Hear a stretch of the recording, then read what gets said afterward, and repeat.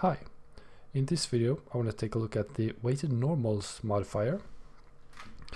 We can find it where we find all of our modifiers, but this one is in the modify category here, so you can find it right here on the weighted normals. This category is it doesn't manipulate geometry directly. Instead it manipulates things like UV maps or vertex groups, and in this case normals. So it still affects the object, but not the actual geometry of it.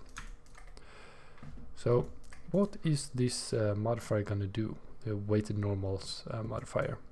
To demonstrate that, I'm just gonna take and duplicate this cube a couple of times, and I'm gonna add this or go into edit mode for this cube here and just add a couple of bevels.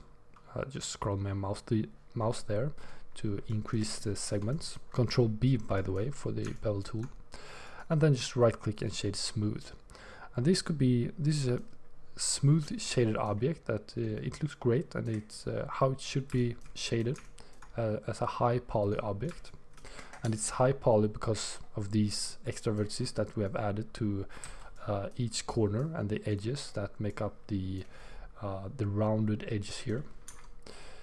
But in some cases, like in a real-time application or a game, we can't do this to an object because this would eat up too much resources. So instead we might have a bevel that just looks like this. That's a single bevel. Just smooth out the surface a little bit to move from this very hard edge to something that's at least a little bit more smooth. But if I go in here and shade smooth this object, you can see that we have quite a few shading artifacts here, and we get a very contrasty look. So the weighted normals modifier help us to combat this. So if I go in here and just select the weighted normals, at first you will see nothing happens because we have to enable auto smooth to make this modifier work.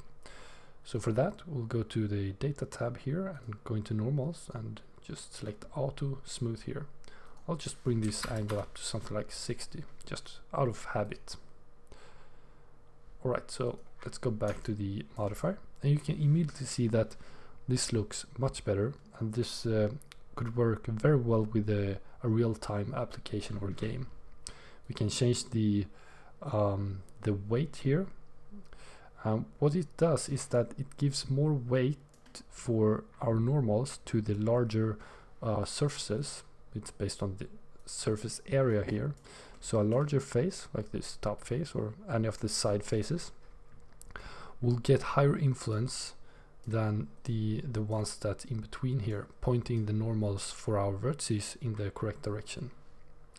So let's just go into edit mode here, and we'll just tick our normals here, and you can see that they are kind of averaged, pointing in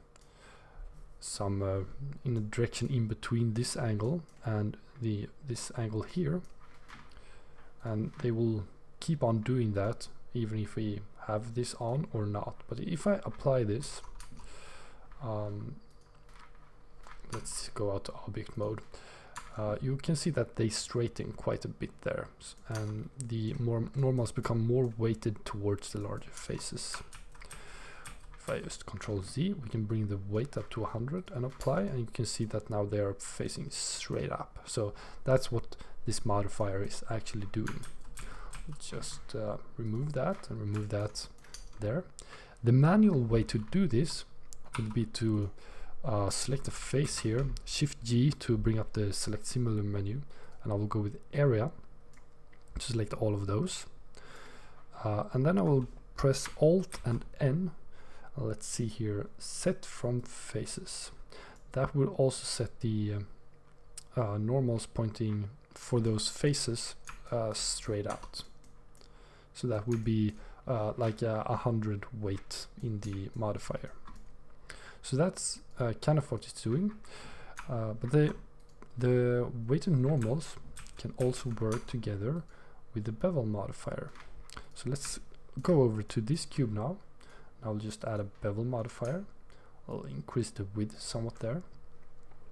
And the value that we got down here, set face strength mode. If we set this to all, and then we add the weight to normal, then we'll also have to shade smooth and add auto smooth. And just as a habit, I'll set this to 60. Usually you want a higher value when you have like a single bevel here because of the angle that's being created here. Alright, so you can see that